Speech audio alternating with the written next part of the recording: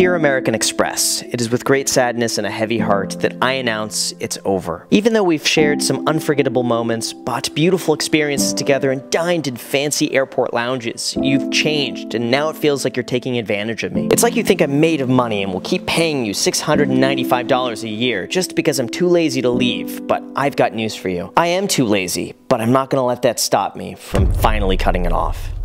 Alright, so if we're being serious for a second, American Express just recently raised the cost of their Platinum card to a staggering $695 a year. And after having this card for nearly 7 years, I'm sad to say that it's time to let it go. Now, usually I'm an advocate for never closing your credit cards. After all, you're closing down an account, you subsequently have less credit available to you on your report, and that lowers your score. But in this case, the recent price hike makes it very difficult to justify keeping. Not to mention, as a self-proclaimed credit card enthusiast, I'm just not a fan of their new benefits. Here's why. And also, big thank you to Public for sponsoring this video, but more on that later. Now to start, the American Express Platinum has historically been the go-to of premium rewards credit cards, with unbelievable benefits, perks and features that could easily be worth a few $1,000s a year, incredible customer service, and a reputation that everyone knew and trusted. After all, there's a reason why 333 songs throughout 115 artists and 30 albums all mention the lyrics American Express in them. Now, even though most people might see it as a pointless, expensive status symbol for reckless consumerism, the truth is,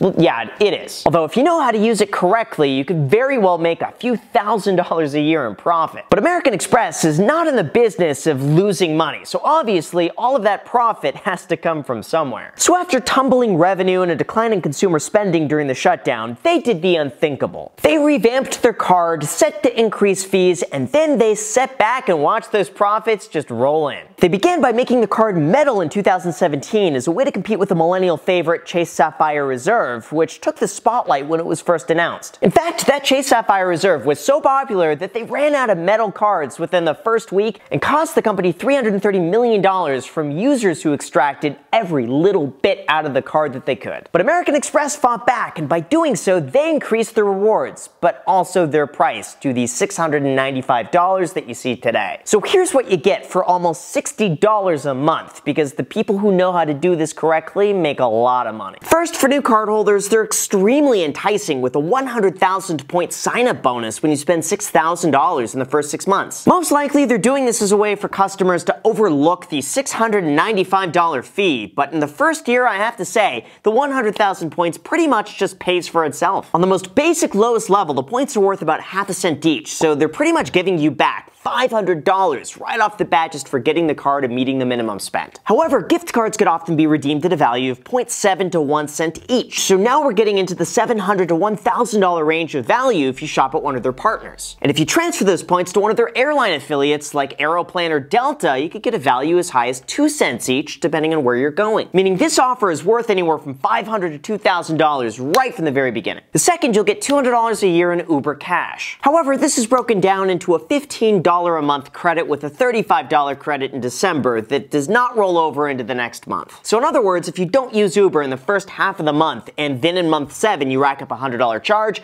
all of those unused credits are gone. Now on the bright side though, even if you don't use Uber, that $15 credit's also applicable towards Uber Eats, which is usually enough to pay for the tip and delivery cost. The third, you'll also receive a $200 airline credit, but there is a bit of a catch. You must specify one airline each and every year that you want to receive the credit on, and those credits are only applicable towards incidentals, like checked bag fees, seat selection, and lounge access. So it's not like you could go and buy a ticket and then get $200 off. Now fourth, you'll get a $200 Fine Resorts and Hotels credit. This is done through an American Express portal that allows you to book stays at a wide selection of hotels that offer you early check-in, late check-out, daily breakfast for 2, free Wi-Fi, flexible cancellation, and a complimentary $100 resort credit. You'll also typically get a 1 cent redemption if you pay with points, so this could be a really good perk if you use it. Fifth, they'll give you a $100 credit for TSA PreCheck every 4 years and or a $179 Clear membership credit. Again, if you're traveling, especially internationally, and you want to skip the line, this one is worth it. Now sixth, this one is new, but you'll get a $300 annual Equinox gym credit in $25 a month increments. Now even though Equinox gyms are not everywhere and they're very expensive, if you go to one anyway, this is pretty much like money back in your pocket. The seventh, you'll get $155 in credit towards a Walmart Plus subscription, which basically basically allows you free delivery on groceries and free shipping on other items purchased from Walmart. Now 8th, you'll get a $100 credit towards Saks Fifth Avenue, which is enough to buy a clearance pair of shoes if they happen to be in your size. 9th, you'll get a $240 entertainment credit, which covers $20 a month freeze towards Peacock, Audible, SiriusXM, or the New York Times. It's also not including the other benefits like purchase protection, extended warranty, Delta and Priority Pass lounge access, as well as rental car upgrades. So all in all, if we add everything up and you use it correctly, you could get a top-line value of about $3,600 in the first year, all for the cost of $695. But even though this sounds like an incredible deal, why would I cancel? Before we go into that, speaking of incredible deals, if you want a free stock worth all the way up to $1,000, our sponsor, Public.com, could make that happen. I also think it's really neat that they incorporate an optional social feature that allows you to follow other investors, see what they're buying and selling, and see their comments on current events. You could seriously spend hours just browsing through, learning different strategies, and gaining more insight into the market. Really, at the end of the day, all of this just helps you become a better, more well-rounded investor. Honestly, it's just a really great app. It's free to get started. They have a very easy and simple to use interface. Everything you need is a few taps away. They have fractional investing. I am personally invested in them because I believe in them that much. And to top it all off, they want to invest in you by giving you a free stock worth all the way up to $1,000 when you sign up and make a deposit using the link down below in the description with the code GRAHAM. So if you want to learn more about investing, build a portfolio, invest in stocks, funds, and cryptocurrencies, and claim your free stock, everything you need is one click away down below in the description. So thank you guys so much, and now with that said, here's why I'm canceling my American Express. Well, to be completely honest, I wanted to cancel this card 1 year ago when they increased their annual fee from $495 to $550, and I wasn't using it at all because of the shutdown. But that's when I stumbled upon this video from Mark Reese, who I'll link to down below in the description. And for anyone watching this video who has any American Express card whatsoever, I want you to listen to this part very closely because these next 2 minutes could easily be worth anywhere from $300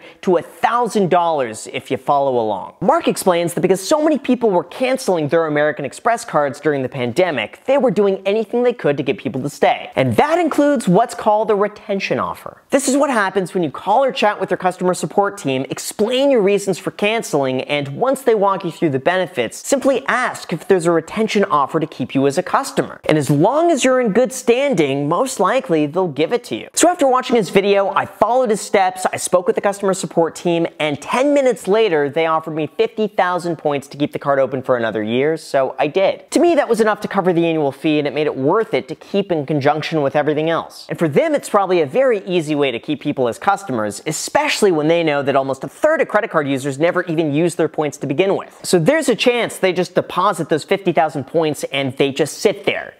Well, actually, in my case, they did just sit there, but I'm going to use them at some point. It's probably safe to say that the longer you've been a customer and the more you've spent on the card, the harder they're going to try to keep you from canceling. Although for myself, if you're curious, here's what I think about the new benefits and why a lot of people will probably end up canceling over the next year. First, I just don't get the value from the Uber credit. What makes this so difficult is that I rarely ever use the service, and when I do, it's typically a $50 to $100 charge. So when the unused credits don't roll over, it's like I'm otherwise wasting $15 a month to get nothing. Of course, I could use this towards Uber Eats, although most of the time we're either eating at home or going out to a restaurant anyway. So spending money just for the sake of using the credit ends up costing more money than what I would expect to save. Second, the same thing also applies to the $200 airline credit. Like, I've only taken 2 flights throughout the last year, both of which didn't have any incidentals that I found any value in. The third, the one time that we've used the $200 resorts credit, it was awesome. We got an upgraded room, a $100 dining credit, a $50 a day breakfast credit, free Wi-Fi, and early check-in. But when you only stay at a hotel once a year, if that, it just doesn't make a lot of sense, especially when Airbnb tends to be a lot more accommodating and competitive in terms of price. Now, fourth, the $300 Equinox credit would be nice, but they don't have any locations in Las Vegas, and I just use the community gym for free. So this benefit is rather limited in terms of who could use it. The fifth, I've used the $100 Saks Fifth Avenue credit in the past, and I'll admit, I've got some free stuff. But the problem is that they issue that in a $50 credit every 6 months, which makes it pretty much impossible to buy anything for under that on their website, besides a pair of socks, which, by the way, could be as much as $30 for a single pair before tax. So this just seems like I'm unnecessarily spending money just for the sake of using a credit before it expires. And sixth, we got all the other perks that I would just not use on a regular basis that I don't feel are worth spending spending money on. This includes the Walmart subscription, the entertainment credit, and ShopRunner, especially when I order everything through Amazon Prime anyway. Now, I will admit the airport lounge access is incredible and the variety that you get is fantastic. But the last time I tried using it, the Centurion Lounge was actually at capacity and they had to put me on a wait list in order to get in, which didn't give me enough time before the flight. The Points Guy blog also mentioned that the Amex Centurion Lounge will begin charging members a $50 fee for bringing in a guest starting in 2023. So it seems as though too many people are beginning to use this, and Amex is doing what they can to reduce the volume, which is not necessarily good for the rest of us. Now, in terms of who should get this card and keep it beyond the first year, if you're somebody who travels frequently, stays in hotels, lives in a big city, works out at Equinox, and orders Uber Eats on a regular basis, then you could absolutely make this card pay for itself many, many times over. Just the Uber, Equinox, and hotel benefit pay for the card's annual fee alone. And then anything else beyond that is pure profit, especially if you travel more than a few times a year. It could also very well be worth it if you frequently use the airport lounge access, use the hotel room upgrades on a regular basis, and use their purchase protection for an extended warranty. Although the issue comes from the fact that unless you're spending this money anyway, it makes no sense to join a $300 a month gym just to get a $25 a month discount. So it winds up costing you more money than you would expect to initially save. Now in my case, I have other American Express cards, which makes it very easy to keep the points in the event they need to cancel a card. But it is important to mention that they do allow you to downgrade to more affordable cards if you want to keep that credit line open. Although American Express does have a policy of only one sign-up bonus per card per lifetime. So once you downgrade to a card, you're not going to be eligible to get that sign-up bonus ever again in your life. To me, it seems like they're purposely making these changes to be able to shake out all the people who don't add to the bottom line of American Express. Like in the past, those people would have gladly paid a $495 annual fee to use the lounge access on a regular basis, get monthly hotel room upgrades, and otherwise receive way more than they would spend. But with the gaining popularity of financial minimalism, credit card churning, and financial responsibility otherwise becoming cool, apparently too many people got on board and that did not translate into a profitable business model. Now, of course, as a business, I get it. You just can't be giving away stuff for free without making that money back in other areas. And unlike Chase, it's not like they could get you over to a bank account with loans, mortgages, and financial planning. So American Express seems to be taking a very methodical approach on the type of client that they want to retain, which seems to be very wealthy people who live in big cities and spend a lot of money on travel, dining, hotels, and the gym. That means even though the American Express Platinum is no longer as good as it once was for the average person, if you fall within their wealthy, spendy demographic, you're getting way more value than you ever did before. So I would say this is probably a good change for 20% of their customer base, but it's bad for the other 80%. But in American Express's defense, they are going after their ideal customer, and that's what works for them. I've otherwise been a happy Amex customer since 2012, and they're a great brand. But the Platinum card for many people is just not as good as it used to be. If you agree with that, just do me a quick favor and subscribe if you haven't done that already, or hit the like button for the YouTube algorithm because it does help out the entire channel tremendously. So with that said, you guys, thank you so much for watching. Also make sure to add me on Instagram and on my second channel, The Graham Stephan Show. I post there every day. I'm not posting here, so if you want to see a brand new video from me every single day, make sure to add yourself to that. And lastly, if you want that totally free stock worth all the way up to $1,000, use the link down below in the description and sign up for public using the code GRAHAM. You may as well do that. It's pretty much like free money. Let me know what stock you get. Thank you so much for watching, and until next time.